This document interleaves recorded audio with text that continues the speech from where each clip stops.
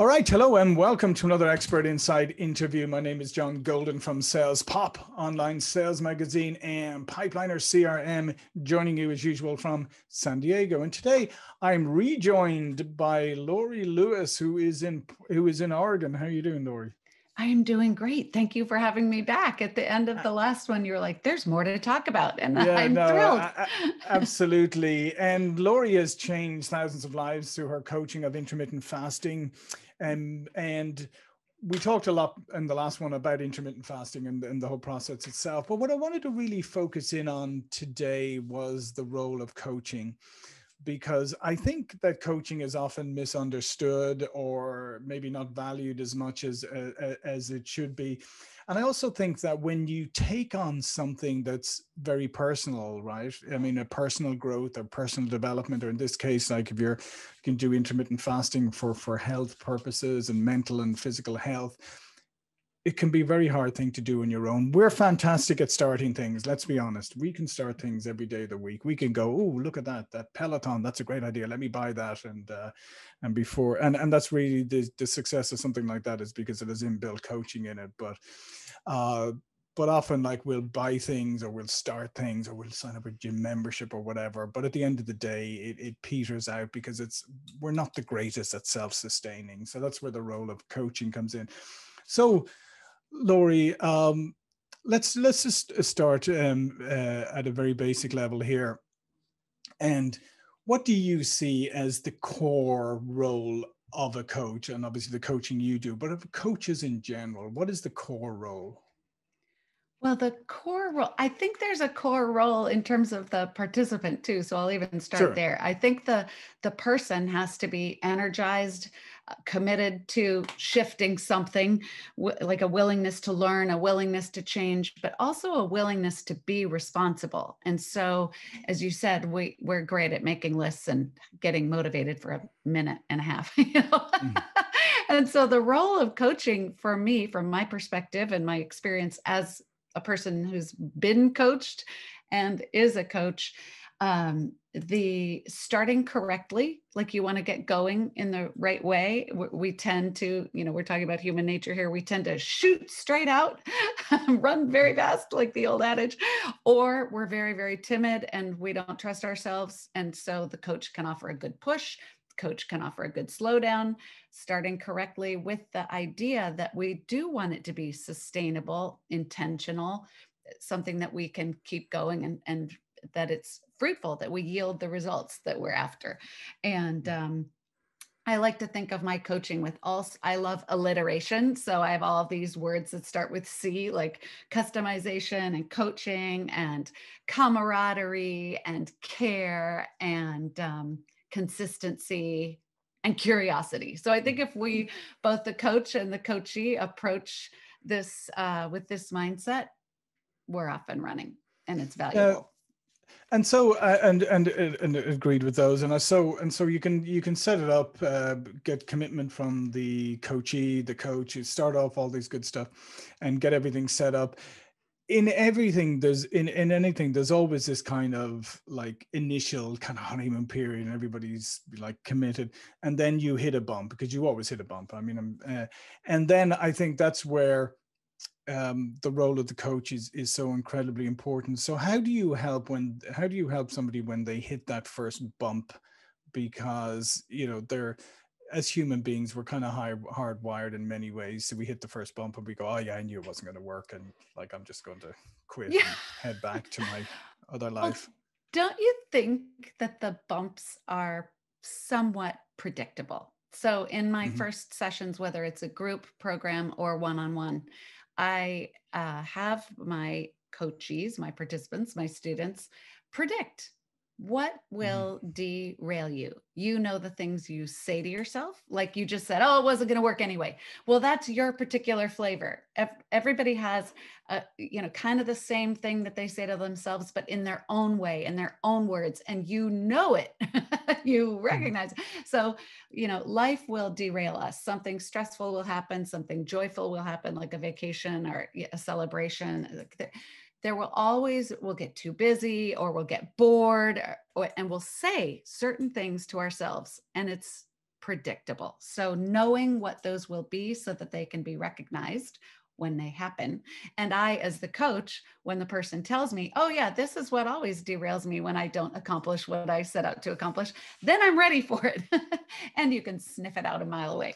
And Yeah, so, no, yeah. I'm just going to say, I love that idea of actually having people, tell you what is, predict what their bump in the road is going to be, or what can derail them, because I think that's fantastic, because you get it out in the open. And you also, as you say, we all have our own phrases, we have our own ways of looking at things, and I think it obviously tells you a lot. Then if I were to say to you, oh well, I knew this was going to happen, I knew this wouldn't be able to sustain, so that tells you something about me that you can then dive in deeper with, right? Exactly. People think some different flavors that people have is that it's not fair and nothing ever works out for me, or I'm so pathetic, I can never finish anything, like, and it can also be things that people said around us as we were growing up that just got reinforced. So if we can somehow start to expose those things,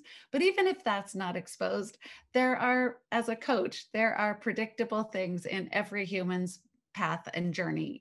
In my coaching with intermittent fasting, there is the exuberant period and the I'm starting period. And then there's the adjustment phase, like people are just changing their life and adjusting. And at some point, people either get mad or bored, or they're like, show me the money, where are the results? So we're very quick to like demand results. Like, I ate healthy for a day, and how come I didn't lose? How come I'm not skinnier? Yeah, but So, one of the things that you're obviously, I mean, this is a tough thing for a coach like you, or for any coaches nowadays, is just what you're touching upon there, is that we live in a pervasive culture, where we're being fed these messages all the time that everything should be easy, it should be instant gratification, you shouldn't have to put a lot of effort into this, it should just happen. And unfortunately, like, people buy into this because they're bombarded with these messages all the time. So how do you, when you coach somebody, knowing that that's probably lurking there somewhere, how do you address that? Let's see I predict it, as we said, and then I give people the tools to get through that. And that if you were to have one juicy morsel of the importance of having a coach, is when those bumps and hurdles and derailments are approaching, then it's really important to have a committed listener as a coach who is going to shine a spotlight on all the amazing things that are actually happening. So I can spin anything into gold. People will come into their calls with me and they're like, I was so bad, and this was hard, and I'm like, oh my gosh, this is all such good news. We're learning a lot about you. We're learning a lot about your body. We're learning about how you respond to adversity. And it can actually be exciting. And then they're like, oh, this isn't as bad as I thought it was. I'm like, you're right. So shining a spotlight on the good news, and having people feel like they really genuinely can keep going, because motivation and inspiration are very short-lived. We get a burst of it, and then it's very hard to motivate and inspire ourselves. So it's great to have a coach. It's great to have some buddies. It's great to have a group, an accountability partner.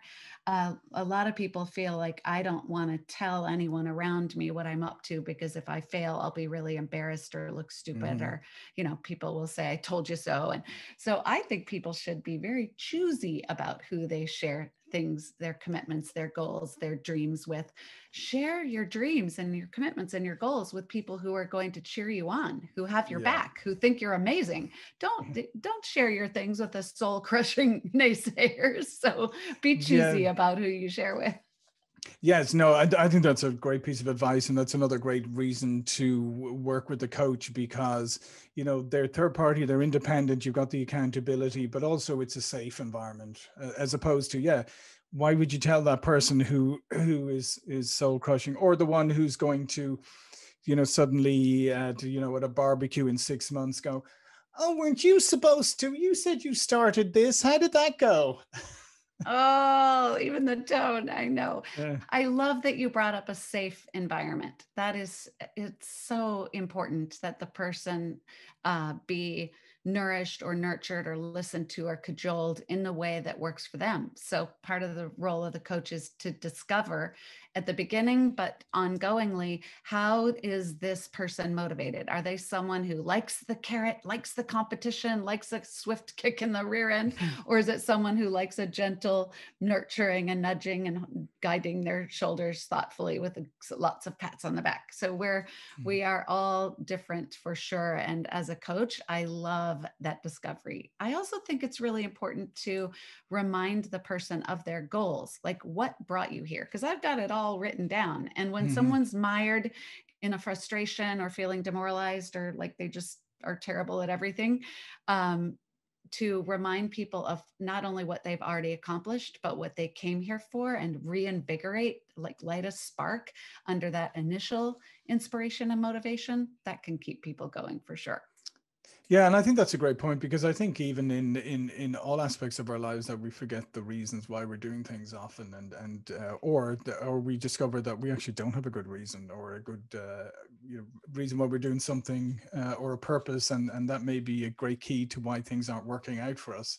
So I think, yeah, being able to constantly come back to reminding about the reason you're doing something in the first place is critical.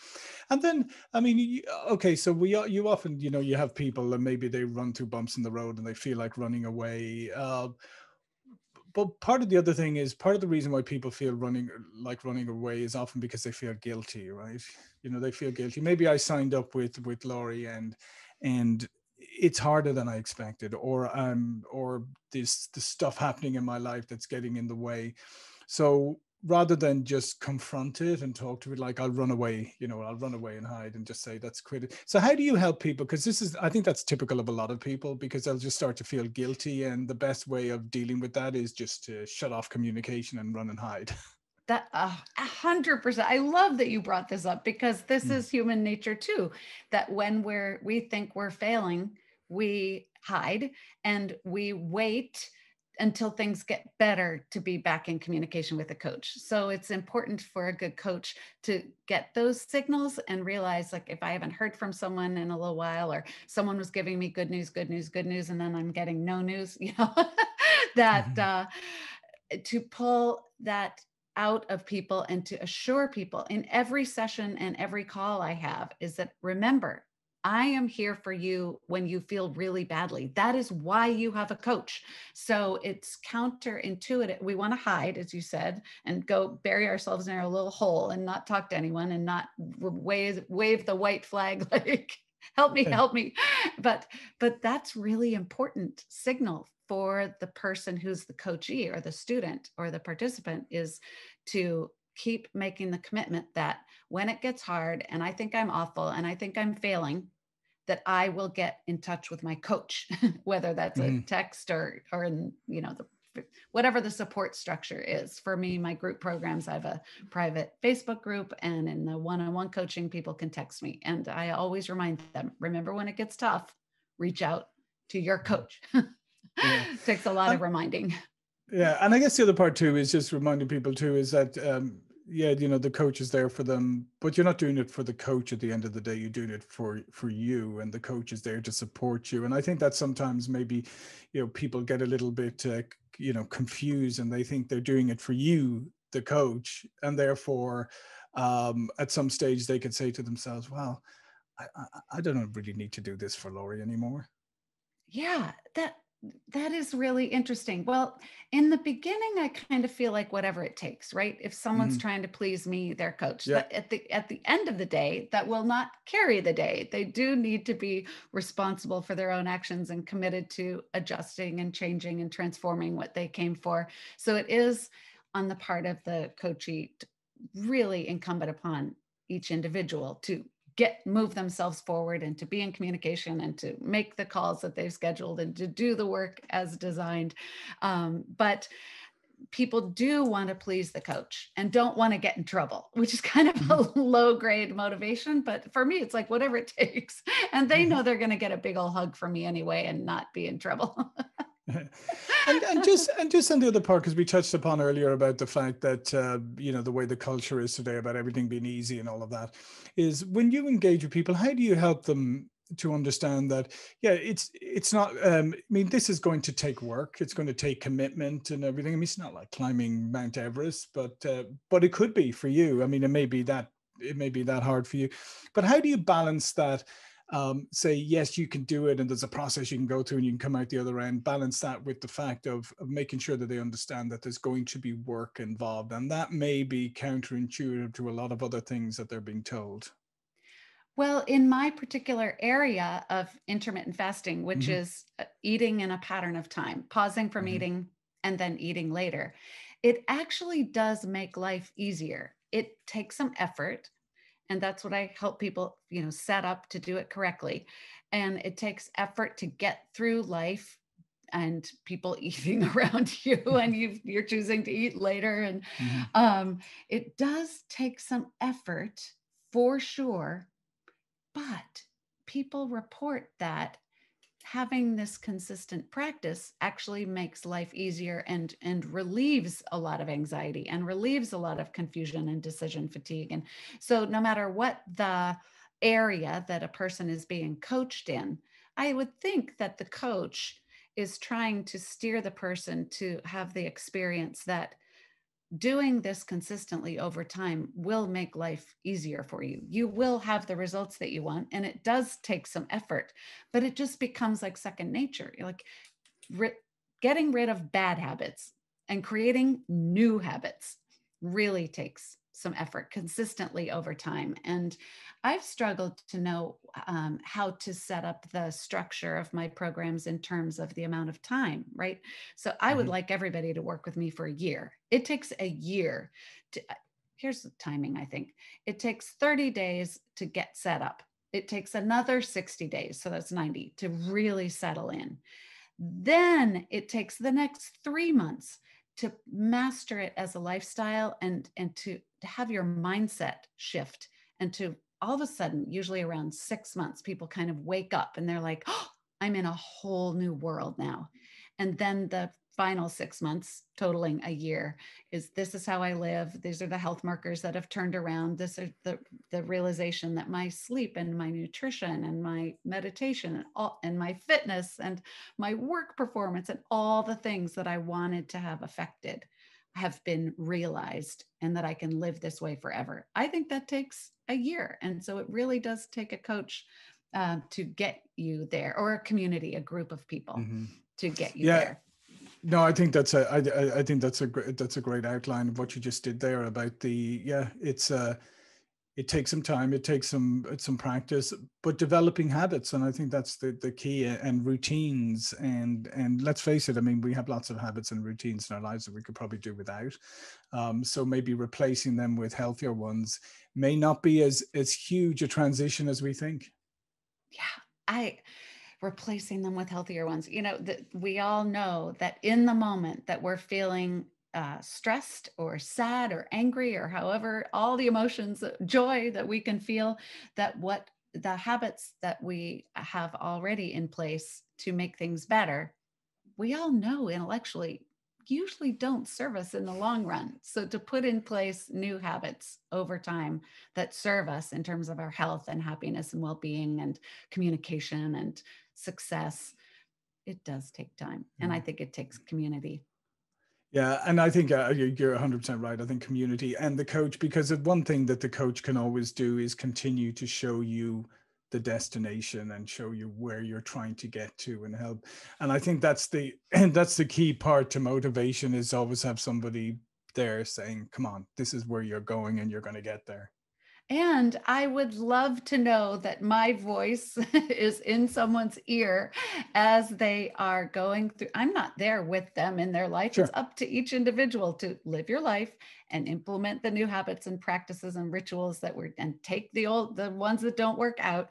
But I love the idea that I might be there whispering in their ear as they're navigating life and making choices, and that more and more and more the choices will be towards the behaviors repetitively that make life better in the long run. That's Yeah, exciting. perfect. Yeah, that's a perfect way to end this, Laurie. All of Laurie's information will be below this video, as you know from her last video here. If you haven't, if this is the first time tuning in and seeing Laurie, please do tell people a little bit more about what you do. Yes, I'm an intermittent fasting coach. So I teach people how to eat in a pattern of time to restore their natural healthy weight and all the health markers, and to sleep better and have better digestion and feel more awake, alive, high energy.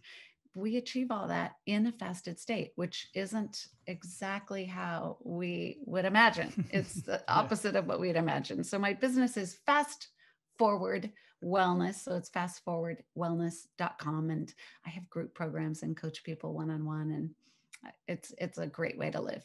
I love it. Fantastic. Listen, thanks again, Laurie. Thanks for coming back and joining us. My name is John Golden from SalesPOP Online Sales Magazine, Pipeliner, CRM. See you all for another interview really soon. Thank you.